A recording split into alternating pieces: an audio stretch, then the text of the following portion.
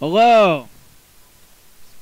Today I will be teaching you how to create, delete, shrink, and extend partitions on your hard drive. Now, let me explain to you what partitions are.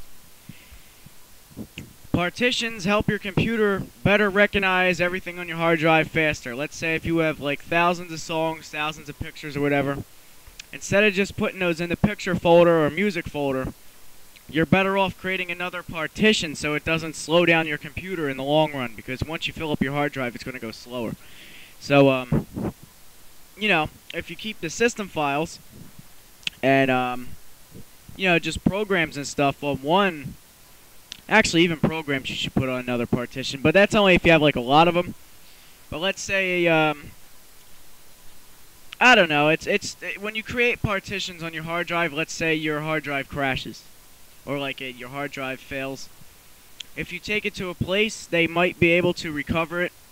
You just have a better chance of it because it's on another partition, like another portion of the hard drive. So, anyway, it helps your computer run faster. Like, it takes a lot of the strain off the, it just makes it easier. I don't know exactly how it does it. I wish I did, but, I know that it, makes it go faster because I've noticed this myself. I'll even show you. I have HPC. That's where all my system files are, and there's some stuff on there. Recovery D, those are my recovery files, because I don't have a recovery disk.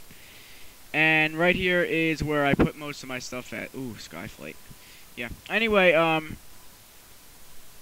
know what that is. Hold on, let me get rid of that.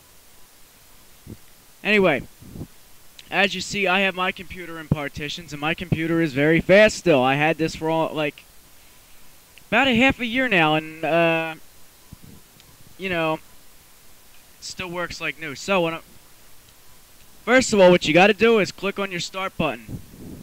Right-click on Computer, and then click Manage. If you have Windows XP, what you will have to do is you have to run disk management. So what you would type in into the run command on Windows XP or before is disk mg, I don't know if it's nt or disk mgmt dot msc, and then the same window comes up and it says connecting the virtual disk service. That's what you do on Windows XP and before, where you have the run command. Now I'm personally running Windows 7, and I have the run command because I added that to my Start menu, and I made a video a couple weeks ago explaining how to do that on Windows Vista and Windows 7. I can't get into all that right now because it's going to take up some time. But anyway, what you want to do, this is just an example, on HPF, in order to create new partitions, you got to have free space. And as you see, my whole hard drive is taken up by partitions. I can still put stuff on it, obviously, but the partitions, you can't do that. So let's shrink this by, hold on a second. Let's shrink it by 200 megabytes. Not really enough for anything, but shrink it. And then as you see, now I have free space. I can do whatever I want with this. So what you do is you right-click on the green, or anything that's green, and you click New Simple Volume, and then this window will show up. So yes, I want it to be 200 megabytes. And you can assign it any drive letter you want to, A through Z. Except you can't do C and the drives you already have, obviously. But I'm going to make this W. And next. And you can select the file system. I personally think that NTFS is the best. And you can name it whatever you want to. Let's name it Test Volume. You can name it whatever you want. Doesn't really matter.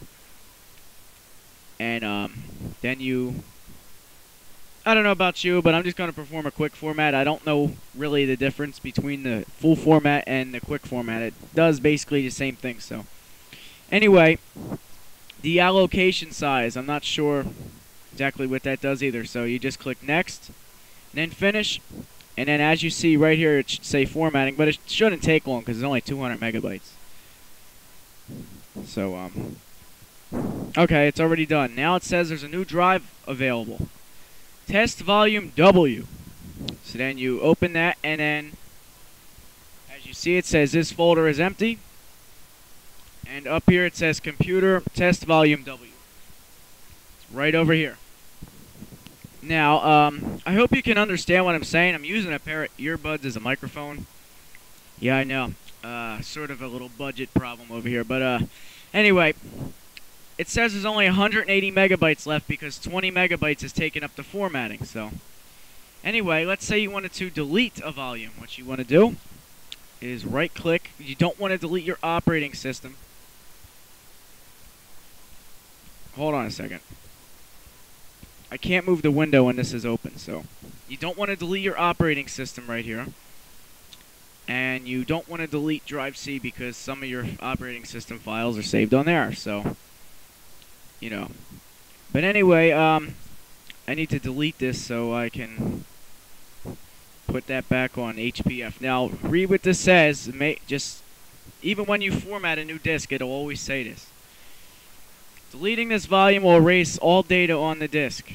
So if you format something, it's going to erase anything anyway. But so delete that. Didn't have anything on there anyway.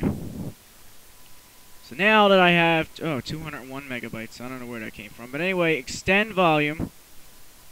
Next. And then 200 megabytes. Next. And then finish. And there you go. Now there's no free space left. So, yeah. But I hope I taught you something today, and that's a good thing to do. Like, especially on old computers, because the hard drives on old computers, they start to slow down after a while. And another thing, if you notice that your hard drive is loud, like, you're always going to hear your hard drive, like, that little scratchy noise from the head moving back and forth so many times. But if it gets really loud, that doesn't mean there's anything wrong with your hard drive unless you hear it like screaming or something like ah! As long as you don't hear that, or like if you hear it clicking like click, click, click, as long as you don't hear that, then you're good. But sometimes you're going to hear the little scratchy noises, but over time the hard drives get louder and they start to make that noise a little louder, just like the scratchy noise from it loading. I kind of like it. I don't know about you, but you know, if you notice your hard drive like starting to squeal, this right here wouldn't cause that, but it's just like a heads up. Then you know that your hard drive, something's wrong with it. You should back up all your data to an external hard drive or a flash drive, whatever you want. Doubt you can put much, yeah, you can't put much on a floppy disk, only like 1.44 megabytes. But I like floppy disks. You know, they're durable. Like a CD, you have to worry about it getting scratched. They're one of those Zip 100 discs. You know, it holds 100 megabytes. It's only like a quarter of what a CD holds, but they're durable. You can throw them across the room. You don't have to worry about scratching them. You know, the floppy disks and Zip 100 drives and stuff like that, I think they're cool. But anyway, if you notice your hard drive is scratching, or, well, no, scratching is fine, like that little noise, that's fine. But as long as you don't hear it screaming or anything like that, then you're good. But also, I'm not sure if Windows has a disk checking program. I'm not really sure. But I know there's things you can download off the internet. But I don't know if they're any good or not. But excuse me. But anyway, I hope I taught you something today. And please subscribe to my channel. And please add me as a friend if you want.